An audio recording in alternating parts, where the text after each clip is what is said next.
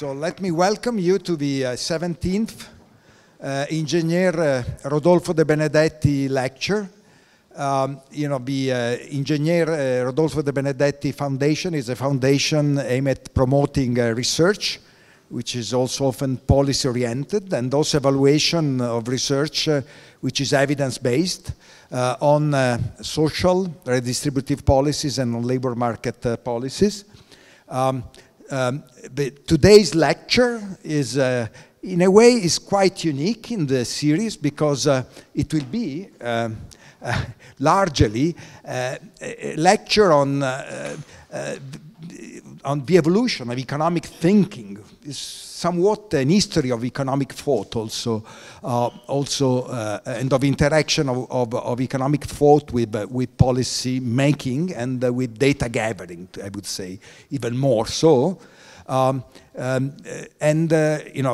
an interesting thing is that it will be done by one of the protagonists of this evolution of economic thoughts about very important issues such as migration and the minimum wage. I won't introduce our speaker because this will be done in a second by Paolo Pinotti, who is also the director of the Fondazione. I just wish to tell you about the format. So there will be this introduction by Paolo Pinotti, and then the talk. David can take perhaps only clarifying question during the presentation. If you have more substantive questions, please leave them at the end. Then we will have two discussants, Erika De Serrano and Simon Gerlach, who will address the two sides of the talk, so migration and the minimum wage, and then time for discussion. We plan to be over by 7 p.m. So that's the plan, and thank you so much for being here, and we are so happy to have David with us, but the task of introducing him is for Paolo. Thank you, Tito, and thank you, everybody, for coming here, and thanks, of course, to our speaker, to the speaker of the 17th Rodolfo De Benedetti lecture, that happens to be also a Nobel laureate in economics from 2 years ago, 2021, for his empirical contributions to labor economics, right? And this makes me, of course, very nervous and very stressed, right? So how can you introduce a Nobel Prize in economics? So I thought an easy way out was to say, look, the guy has a Nobel Prize, right? So just listen to him. Probably he's going to say something interesting, I guess. But then I was trying to do a bit my job, right? And what I want to tell you is what I think the work of David Card meant to people doing applied research in economics, but more generally in social sciences, right?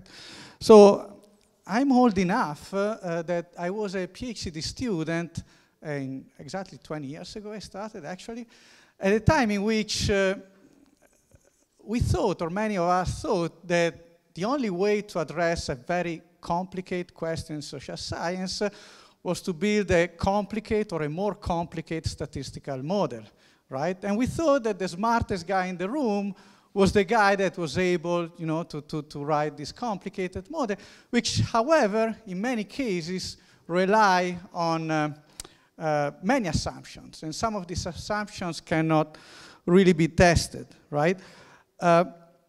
So, in my experience, what David Card and many of his co-authors were teaching to me and to other students of my generation was that to answer this complicated question, you should invest more in understanding really the social phenomena that you're studying, right?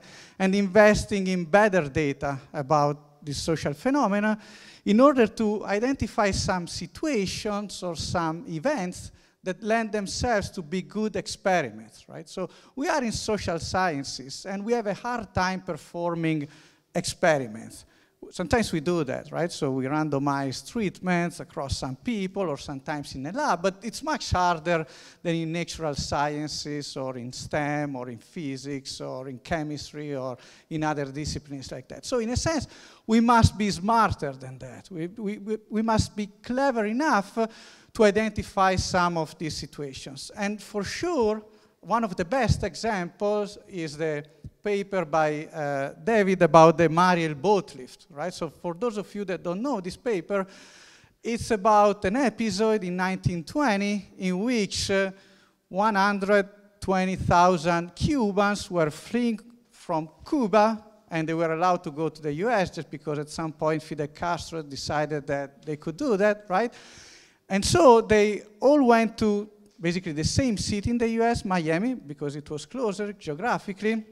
And within just a few months, you have a plus 7% increase in the labor force of Miami, right, coming from migrants. And then what David did was to look at what happened to natives' employment and wages in Miami compared to the other cities in the US, right? So, and he found that actually there were not strong effects, or not as strong as one could have imagined, on natives' employment and wages, right? And based on this, he concluded that probably the negative effects of immigration on natives, they could have been exaggerated, right? So I think this paper started an entire research agenda in which hundreds of researchers started to look at what happens in some cities or in some countries where a lot of immigrants come, what happens to natives' employment and wages or other outcomes of interest, leveraging this sort of social experiments that are not created by the researcher, but just by some historical episode or some policy change, right? And hopefully he's gonna tell us more about this line of research today. Now, I want to read a sentence from another Nobel laureate, probably that, you know, the only person that can prize very well a Nobel laureate is another Nobel laureate, that was Daniel McFadden, that once said, a good way to do econometrics is to look for good natural experiments and use statistical methods that can tidy up the confounding factors that nature has not controlled for us, right? So actually, Daniel McFadden, he received the Nobel Prize because actually he was able to build these complicated statistical models, right? So he was not the guy that was, you know, afraid of using complicated techniques, but still he acknowledged that these techniques were useful only to tidy up what nature had not controlled for you. So that the main path to do convincing empirical evidence is a good natural experiment, not the statistical method itself. So if the natural experiment is good enough, you may just need to compare two group averages, or at most two groups averages over time. So this is called difference in differences, and it's one of the methods that was popularized by David Card, to study, among other things, the effect of minimum wages on employment, right, in a very seminal paper with Alan Kruger in 1994. So the effect of minimum wages on employment has been discussed very much in the US, in other countries, including Italy, in the last few years or so, right? Just to tell you how relevant and how fundamental is this question. So I mentioned these two examples of David's research on the effects of immigration and on the effects of the minimum wages, because I think they exemplify some of the features that make the research by David really important and fundamental in economics and in social science. So let me list this. So the first one is choosing important topics. I mean, I cannot think about any single paper by David that it's not about a very important question that everybody agrees it's important. The second reason is that he studies these issues using methods that are very rigorous, but at the same time quite transparent, even for people that are not really trained in economics or in econometrics or in statistical methods. So if you think about that, it's quite easy, I would say, to convey the main message of a difference in difference design, even to some practitioners, some policymakers, some politicians. And this, of course, contributes to make this research very relevant. The third reason why David made economic science very important is that he has been actively involved in disseminating his research and other people's research outside academia. So I remember with Tito about 11 or 12 years ago, we invited David to the Festival of Economics, and he was very kind to accept and to participate and present in more than one session about immigration and about other important issues. And by the way, the next weekend is going to be again at the Festival of Economics in Turin. Finally, last but not least, I got to know many of David Carr's students, and they are all amazing young researchers, right? So I'm sure there's a lot of selection in this, but I'm also sure that there's quite a treatment effect from being exposed to David as a teacher, as a mentor, and as a co-author sometimes, right? So actually I'm working with one of them, and he's another amazing guy. And finally, and I really promise I'm going to conclude because I don't want to steal more time, another thing that is very important, I have to say, David is one of the kindest people in the profession, right? So now there's a lot of discussion about mental health issues in academia and economics, in particular, due to sometimes sort of an obsession with rankings and with publication, this mentality of publish or perish. I mean, we know that some of this has to be there to provide the right incentives, but exactly because of this, it's important to be surrounded by people that are supportive. And I haven't interacted very much with David in my career, unfortunately, but still, in a couple of occasions, I had this opportunity, and it was always very inspiring and very important. So I remember once I had a paper that had just been rejected from a journal, and of course, like every time you get rejected, it's not pleasant. But a few weeks later, I received this email from David saying, you know, I saw your paper. I think it's interesting. And for me, you know, it was kind of, it was a moment in which I was kind of losing hope in the project, and this big guy being nice to me was very important to me, right? And I think this is another important contribution that goes beyond the excellent quality of his research and all his other contributions to academic research and policy making. And with this, I'm very happy to leave the floor to David for the 17th Rodolfo De Benedetti lecture. The Rodolfo De Benedetti lecture. Thank you.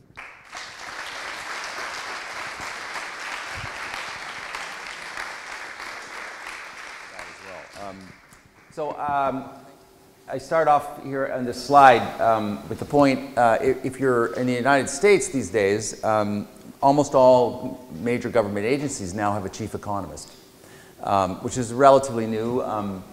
That started in the late 80s.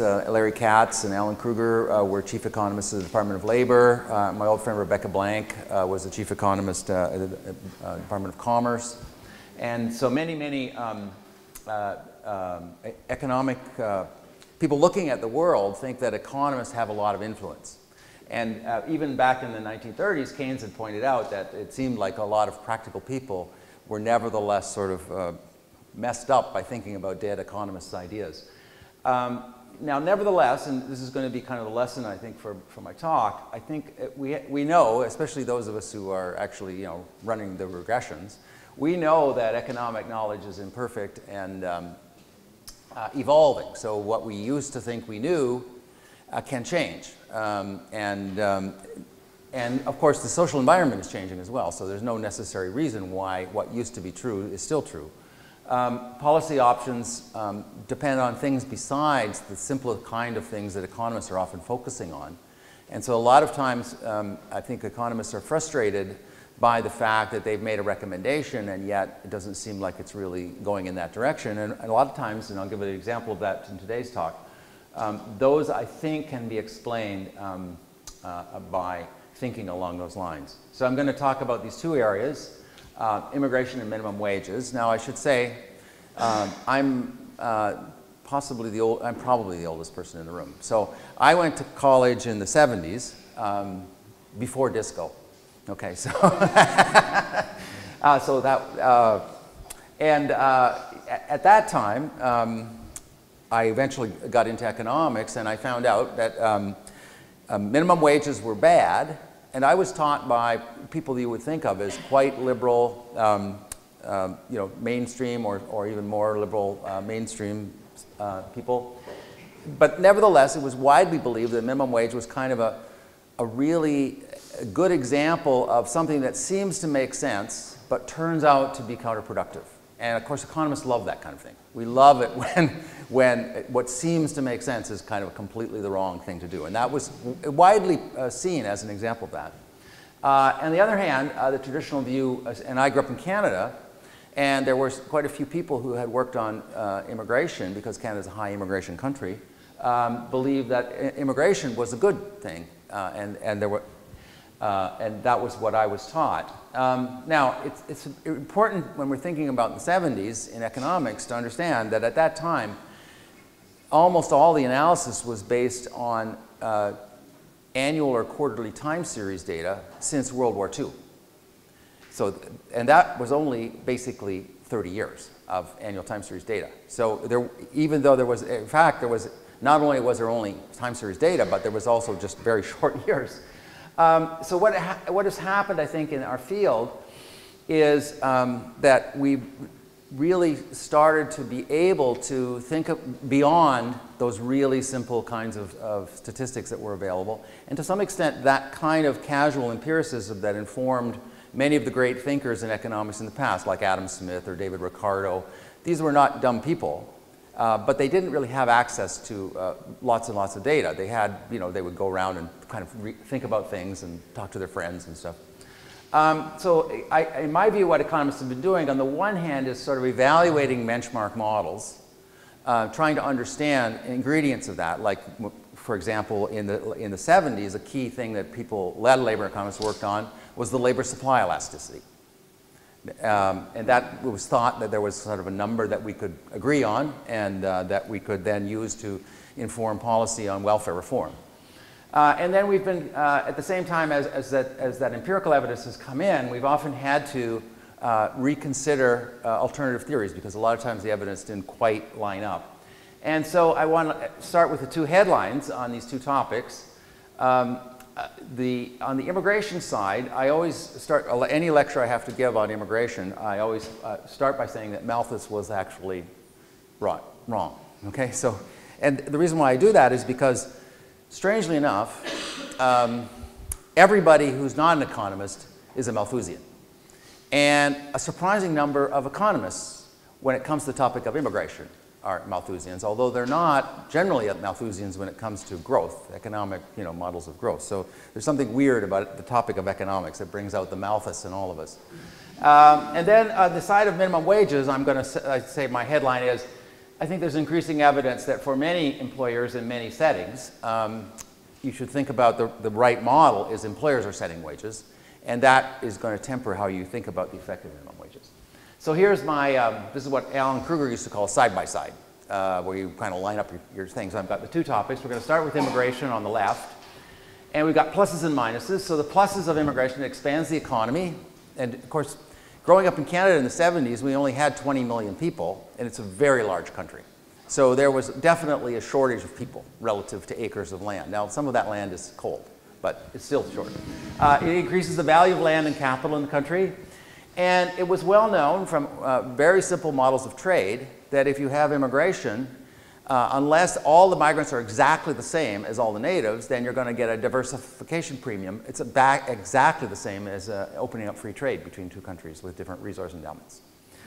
The only minus it was talked about, if it was talked about at all in that period, was there was possibly an impact on directly competing natives.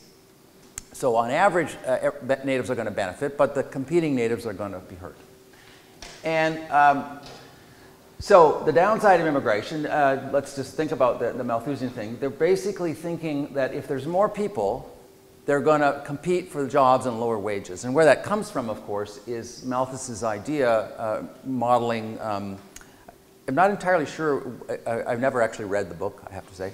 But Wikipedia says, and as I recall, as I was taught in my course in population economics in 1976, Malthus was very much influenced by the fact that it seemed like in Europe, after the Great Death in the 1300s, wages were higher.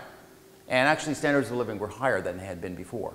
And that persisted for quite a long time. So although it was a terrible, tragic event, the great reduction in population meant that, and you can kind of see this in the archaeological record, if you can see places in northern England or Scotland where there was a settlements before 1300, and those are no longer, no one's trying to plow those fields anymore. It was pretty hopeless. And you can see that in North America, the farms around where I grew up, there was a margin of cultivation that was further north and no longer is used. So basically there's parts of Canada where they cleared the land and we don't bother trying to farm that land anymore. So that he was thinking about that world where that's what's going on. But on the other hand, we all know that larger cities have more jobs and higher wages. We know that as women have entered the labor markets, in most countries, wages have not fallen. There's quite a few interesting studies of that. We know that many countries are starting to subsidize births. The most recent one that's done that is China, but France, Russia, Canada have often had programs to incentivize more births. And some countries like Australia, Canada, and New Zealand actually encourage immigration, in case anybody's looking for exit visa. Those are pretty good countries to take a chance on. So Malthus was thinking of a medieval world where there was only agriculture. And so if you had more people, you would have to move to these less productive areas. And sometime in the 19th century, and I've been trying to track this down exactly who was the first one who really wrote down the idea, but we all understand this sort of idea, that if you have more people but you have more capital, you could possibly be okay. And in fact, everybody knows from Solow growth model, but also the models that preceded Solow's model had that exact feature. So if investment can keep pace with population output, then you can keep wages even. And in fact, Paul Romer won the Nobel Prize a few years ago for his work showing that in fact there's a good argument that more people could actually increase productivity because you get more diversification, you get some increasing returns to scale in some sectors. And it doesn't have to be very big increasing returns to scale to actually add up to significant growth potential. And that's effectively the belief of people in Canada and New Zealand. They think that the country's too small population-wise and you could have more productive population or workforce if you had more people. So it's still the case though that if you have immigrant inflows that are somewhat different than the native population, so unbalanced relative to the native population, then you could still get the Malthusian effect, but only for the subgroup of people who are most competitive. And so the research agenda in this area for the past 3 decades, and especially the parts that I mainly worked on, were trying to think about how do we measure the diversity of immigrants relative to natives, and what is the evidence on that diversity, and how has that diversity manifested in terms of impacts of immigrant arrivals on natives. Basically, I think it's safe to say the leading way of thinking about labor force diversity is still an idea that was first proposed in the 1970s of education groups. So Richard Freeman, actually there's kind of an interesting story here. So Richard Freeman is a good friend of mine. He wrote a book, and it was called The Overeducated American, saying that we've got way too many people going to college and college returns are going to fall and probably not so many people should go to college. That book came out the year I graduated from college. Now, luckily, I didn't read the book first because from then on, the returns to college have been going up ever since. So remember that when you're thinking about making forecasts on the basis of your estimated models. Anyway, there are other ways to do it. You can use occupation skill group, and actually some of the work that Simon has done is along those lines, trying to expand beyond just a two-group model to models where you've got different, more subtle differences between immigrants and natives. What's the evidence on diversity? Well, if you start from the point of view of two skill groups, college and non-college, interestingly enough, in the US, immigrants have about the same share of bachelor's degrees as natives. And actually, that's true in Britain, too. So on average, there's not much to worry about, because they're basically contributing about the same number of bachelor degrees per person as the native population. So that's kind of like balanced growth in this kind of simple model. What about a more granular analysis? Well, here's data from the US. Now, unfortunately, I don't have any similar data for Italy. It is substantially different, however. Okay, and it is substantially different in many European countries, so keep that in mind. You can see each of these is one of the education groups. Remember, in the United States, you finish high school after 12 years of education. You finish a bachelor's degree after 4 more. Well, no one does, but that's what we say they do. And then you're supposed to get your PhD after 20 years of school. So keep that in mind, you 30-year-olds who are still working on your PhDs. Okay, so the percent immigrant in those different buckets, you can see ranges from 50% at the very bottom. Now that's very similar to what we would see in Italy or many European countries, Sweden. Kind of flattens out or minimizes at around the middle, around 10% for people with have 1 year of college. Okay, so that's a very big group in the United States. That's more than 10% of the workforce. They went to college for a year. They drank a lot of beer, smoked a lot of weed, and then, then somebody said, you better get a job. Okay, so that was, I have many friends like that. And then we get to the high-end group, and you can see that when we get to the very far end into the PhD, we're up to 22% again. So there's kind of a U-shaped pattern. So the largest concerns in this diversification area are for the very lowest education group, and maybe some concern for the PhDs. Okay, so in fact, a lot of work thinking about immigration impacts, and a lot of public thinking on this is actually correctly aligned, I think, that we should be most concerned about low-skilled natives who are already facing substantial difficulties in the last 30, 40 years. And then along comes an extra flow of labor supply, which is going to potentially hurt them. Now, just by way of a little bit deeper dive, if you get to the very top of the education distribution, but you focus on science rather than other topics, it's even more interesting. So if you think of STEM, that's science, technology, engineering, and math. Okay? Don't ask me who came up with that acronym. It was probably the same guy that invented the acronym for locations in the European nation nuts. I mean, no English-speaking person came up with that. I can tell you that right now. Okay, so in the STEM level, 21% of all BAs with STEM are immigrants, foreign-born, in the United States. 33%, a third, are the masters, and about 30% of the PhDs. But when we get to computer science and engineering, you can see at the PhDs, it's almost half.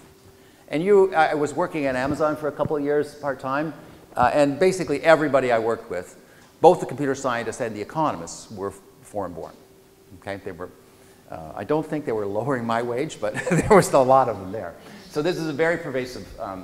In economics, you can see we're about 20 to 30% of are foreign-born in the United States. Okay, so what are the effects of this non-diverse immigration flow?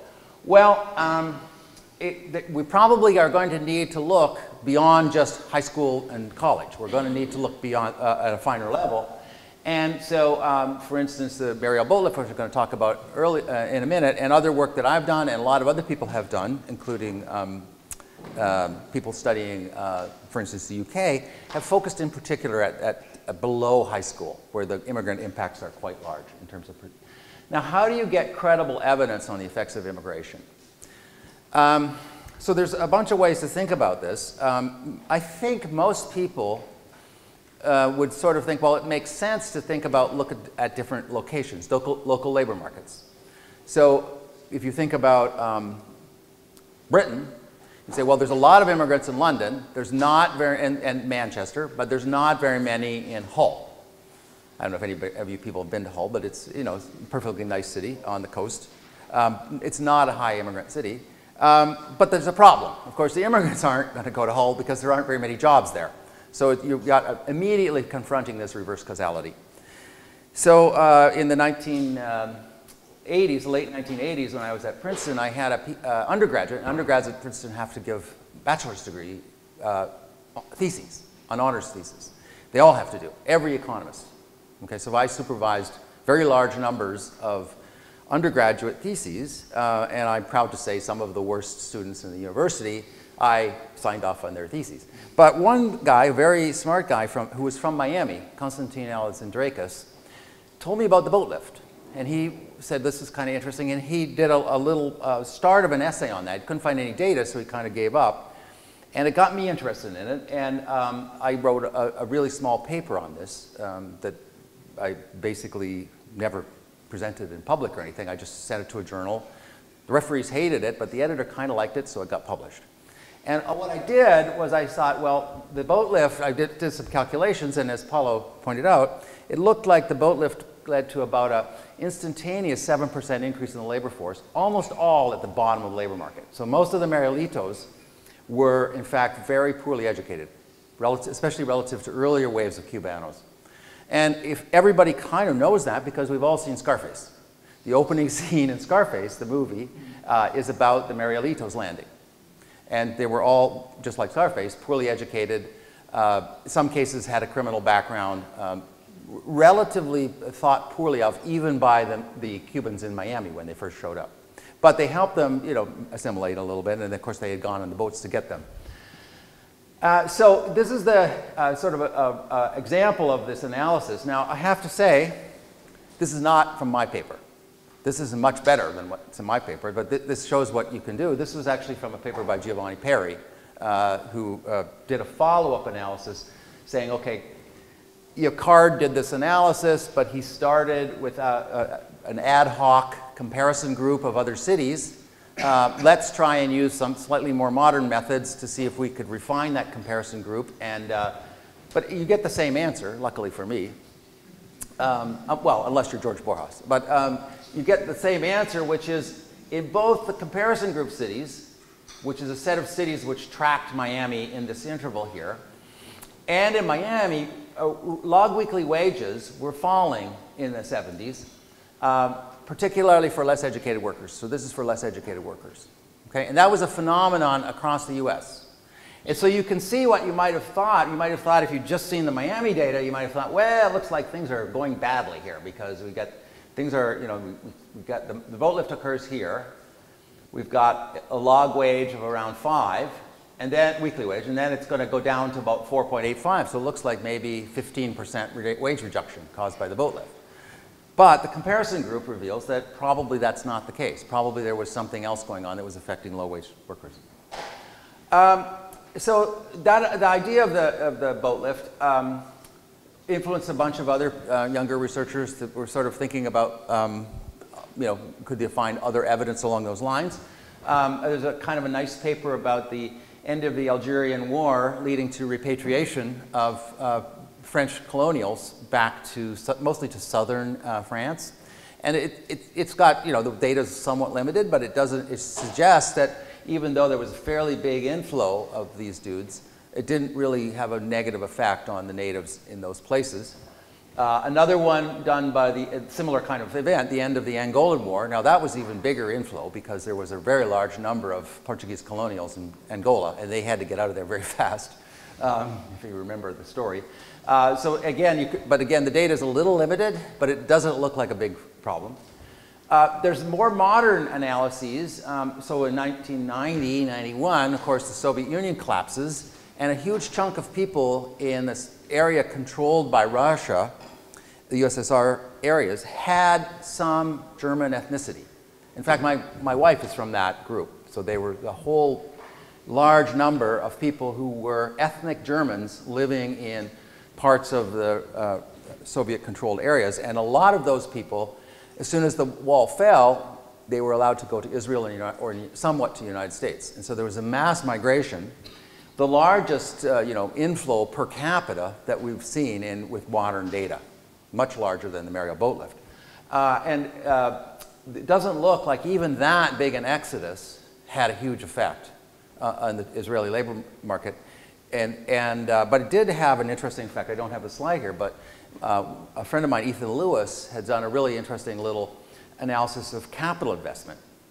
Okay, exactly consistent with what you would think if you're thinking along those Malthusian lines. There was a massive increase in capital investment in Israel compared to other alternative countries, starting in the early 1990s, and that seems to have really helped. Similarly, there's these analyses are sort of pointing to the same kind of evidence, that there's, in most cases, relatively small effects on native wages. Now, it doesn't mean there's not a zero effect. Actually, some of the studies point to slightly negative effects, but they're not very large, and so it doesn't look like that's a major concern.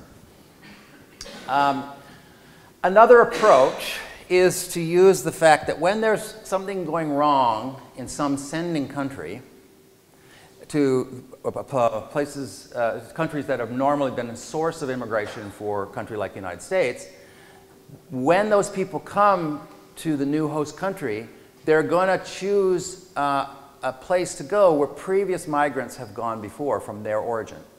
So everybody knows, because they watch The Sopranos, that Italians go to New Jersey or Guelph, Ontario, where I grew up. There's lots of other examples of that are actually a little bit stronger. So Polish migrants go to Chicago.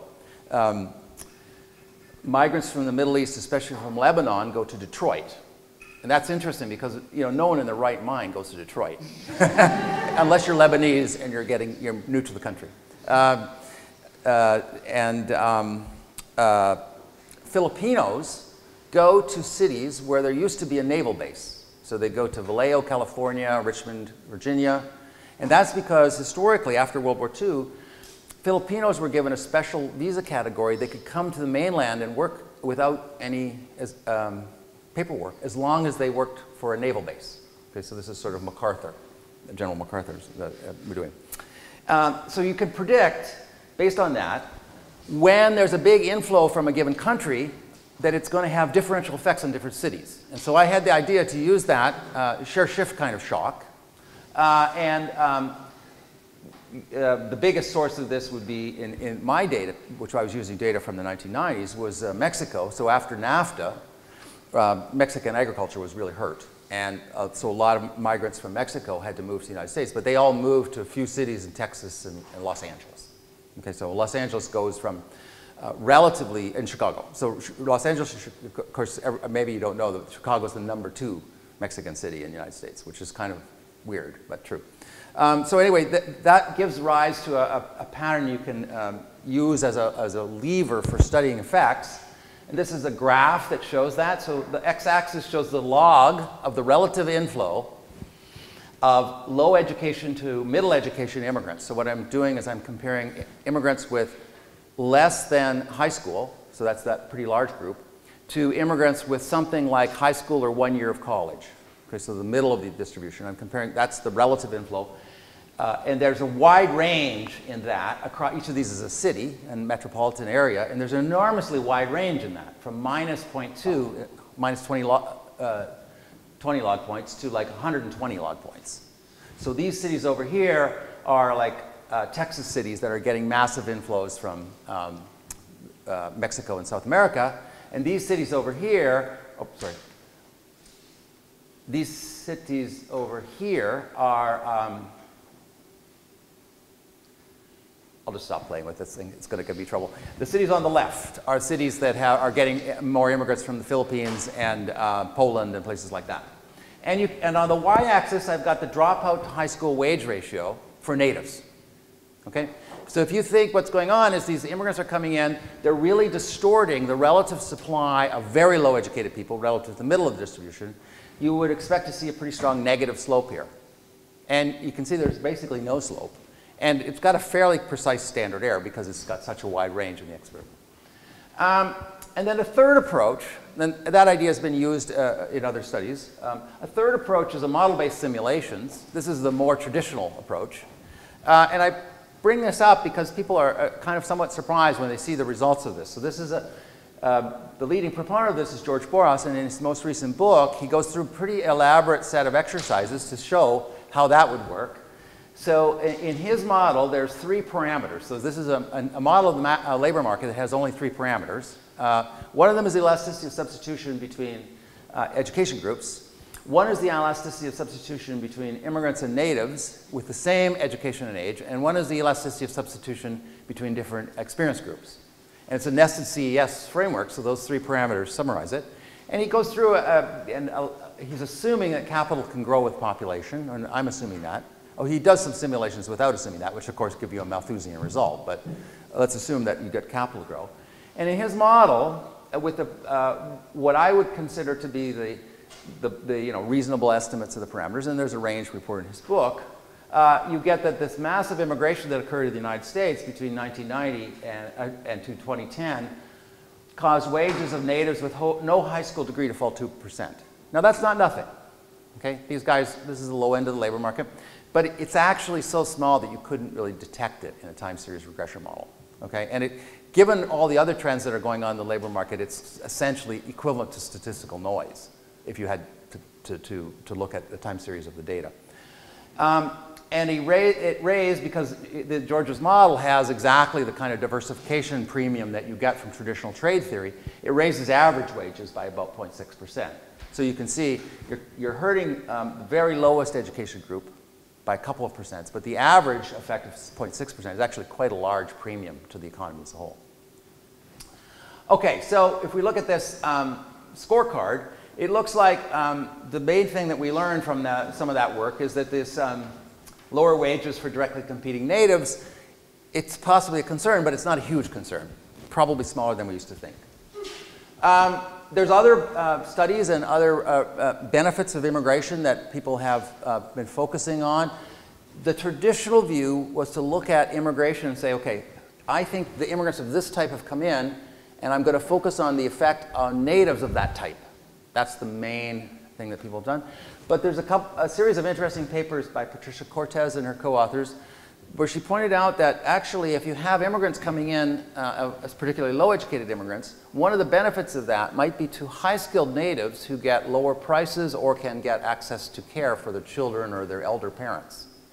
And in these papers that I've got here, particularly the 2011 and 2016 papers that she wrote, really clearly show that effect. And so that's missing from those previous analyses, that you're increasing the ability of especially mothers, and everybody knows if you're a mother that it's very difficult to get daycare services, and that could be quite important in understanding the gender gap, because a lot of research is showing that one of the components of that is the inability of women to work the longer hours that men are working and keep up in their profession. And so that's one of the possible benefits. Another area that is starting to become interesting, I think, is entrepreneurship. Most studies of immigration, including all of my work and George's work, we basically throw out the self-employed because we can't do much with them.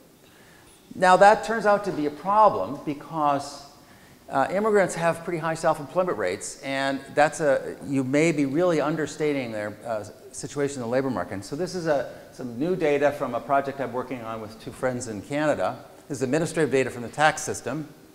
And this is a cohort of men aged 25 to 29 when they arrived in Canada between 2000 and 2004. And so this is all groups of immigrants, and we're following them over time, and we've got on here the fraction of them who are working in the wage and salary sector. Okay, that's the yellow line, and it's on the right scale. The fraction who are in unincorporated self-employment. So that's like, you work by yourself. You don't have any employees. So you haven't got a firm set up. It's just you as a single person. And then incorporated self-employment. Now incorporated self-employment is pretty important because that's like starting a company that's hiring other people. And you can see in Canada, this is all immigrants. I didn't cherry pick the ones that are super successful. And so this is lots and lots of mostly Asian immigrants coming to Canada these days. And you can see that these rates of self-employment are very high. So for men, something like 10 to 12% on those 2 margins. So about almost a quarter of them are self-employed. So that's a very large effect. And you can see how that matters if you thought I was looking at just the wage and salary status of them. If I was using that as my measure of success, it would look like they weren't doing very well. They weren't assimilating. But one of the reasons why they're not assimilating is because I'm not measuring the right thing. Okay? In fact, their entrepreneur rates are much higher than Canadians. Okay? I grew up with a lot of Canadians, and the Canadian dream is to watch hockey on Saturday night and drink beer and get a good union job. Okay, so that's, that's kind of the caricature. And we certainly don't want to, get out there and try and, start a business and hire people, because that's a real pain in the ass. But it is true in Canada, as in the United States, that a lot of the large companies that have grown in the last 30 years turn out to have been started by foreign-born people. So that's something that we're missing. So despite these positive views of immigration from a lot of economic research, immigration is basically, immigration policy is probably going in the wrong direction. It's going in a harsh direction. And so it got me thinking some years ago in a paper with Christian Dussman and Ian Preston. We got thinking about this, and we said, what are we missing? And here's what we decided. We decided that people probably care about economic impacts of immigration, and they might even care about the economic impacts of immigration on other people. They might be, altruistic in that regard.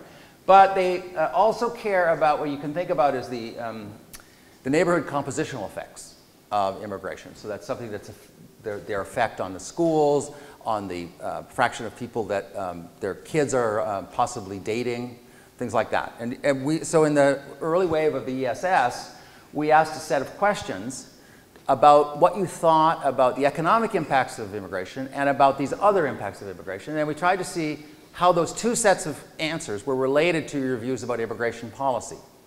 And since I'm running out of time, I'll show you the questions. The economic ones are on the left, the compositional questions on the right, and they all kind of, very simple questions from earlier work. You can see we took an average of the ones on the left. We called that an economic view about the effects of immigration. We took an average of the one on the right. We called that your compositional views.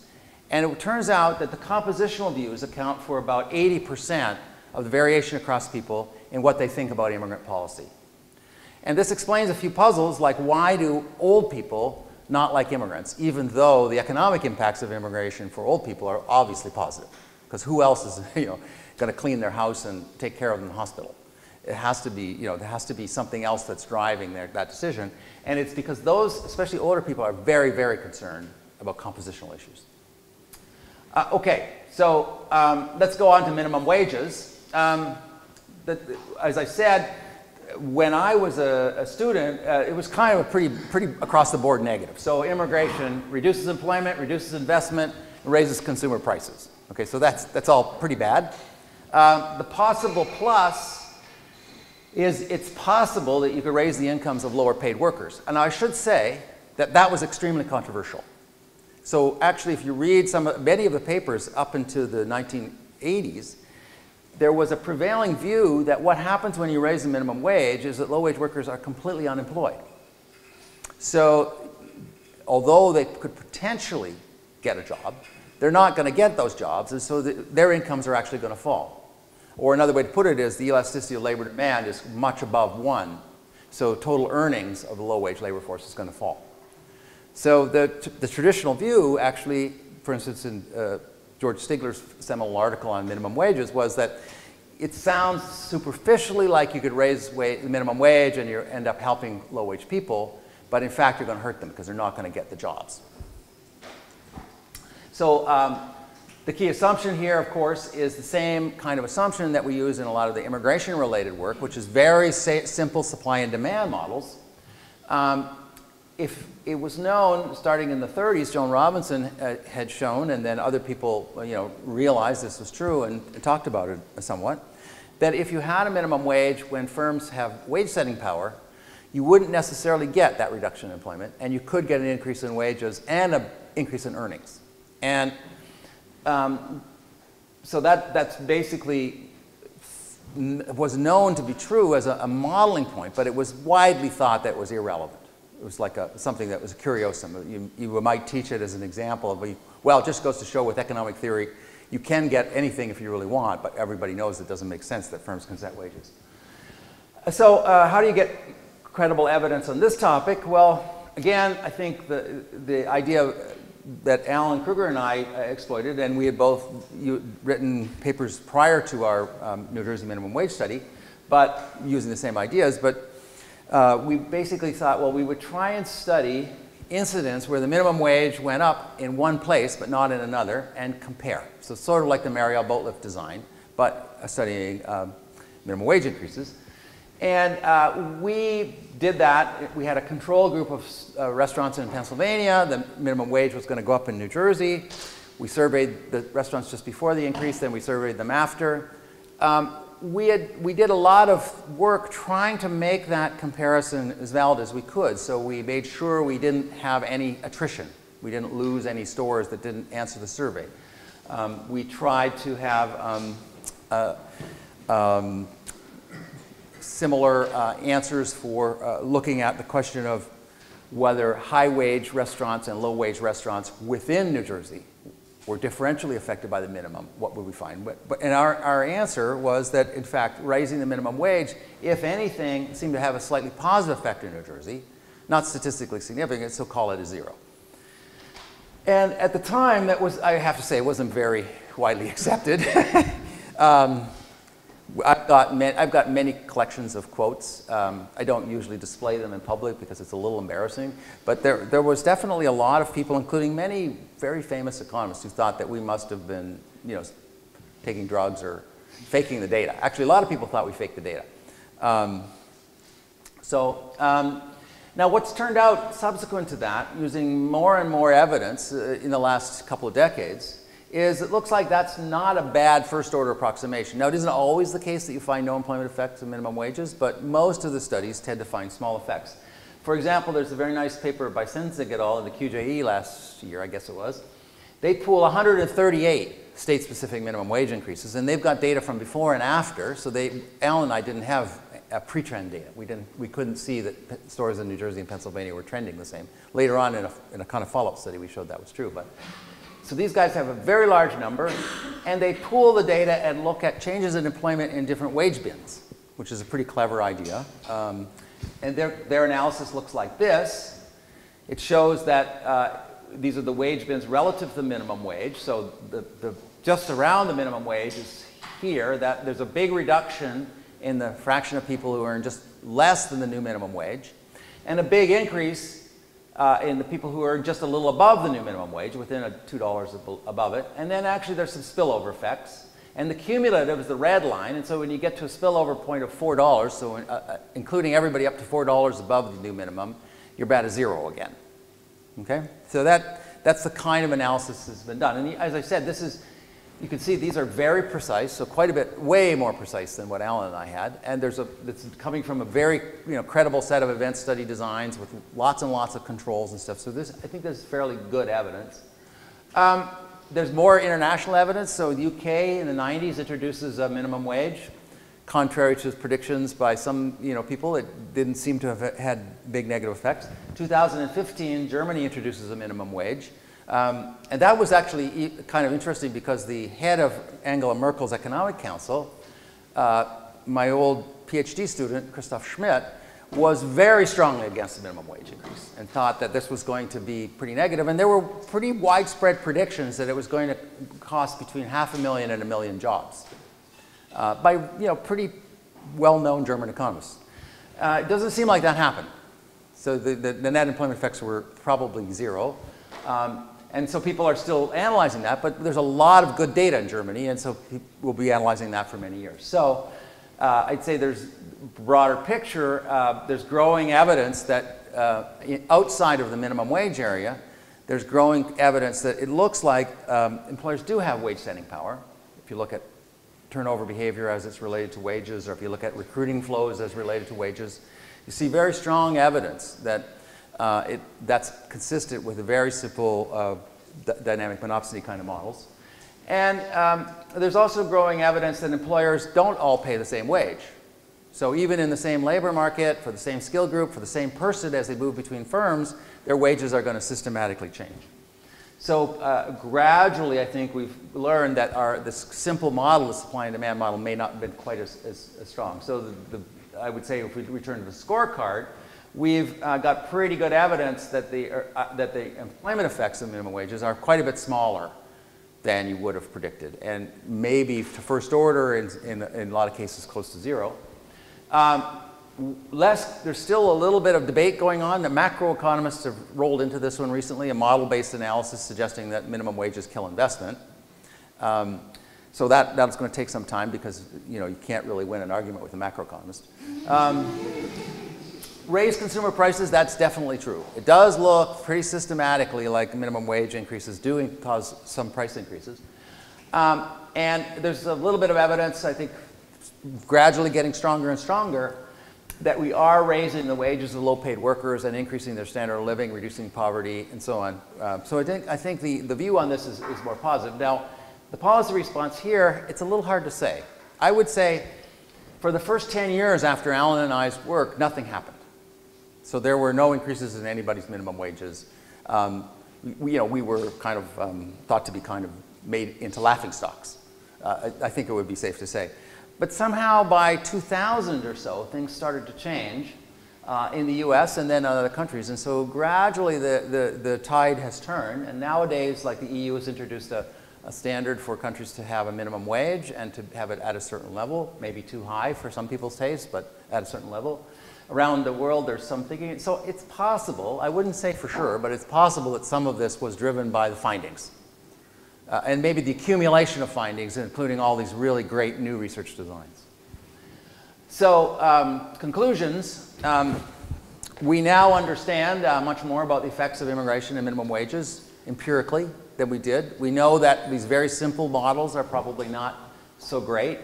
The state of the art is massive data sets, administrative data sets that cover all the employers in the country and allow you to follow individual workers and individual firms' responses to things like immigration or minimum wages. Many economists, not all, in fact, half of economists have sort of updated their go-to models. Younger economists, of course, are going to change their ideas. Old economists never change their ideas, so yeah. So we're going to have to kill them all off before we actually change a majority. But research has possibly influenced minimum wages, probably not influenced immigration policy, because I think most of what we've been studying is not really the first order thing in setting immigration policy. It's a little less clear how economists contribute. Bocconi is a place where people do a lot of research on political economy kind of ideas. So this is possibly a place where people will make some breakthroughs and think about how to think about the economics underlying these perceptions of immigration affecting neighborhoods and schools and changing the composition of the economy in negative ways, how that is mediated in some kind of thinking. So the good thing, I think, for younger people is that there's many open questions, even in these two areas which have been worked on to death. There's always something to do. But also some of the same ideas and some of the same concepts have been, are out there to apply to lots of other areas. And so I think that the design-based research has helped make the field not just more empirical, but also, first of all, more interesting to people who aren't just mathematically good. So people who are actually interested in social phenomenon and not just integration. And secondly, it's because I think it helps to broaden it out. You need a lot of people when you're trying to do empirical studies. If you're trying to do theoretical studies, you don't need too many. One Gerard de Brugge can kind of straighten out the entire field of general equilibrium for 10 years. But that's not really true with empirical work. So there's more openings for the future. So I'll stop there.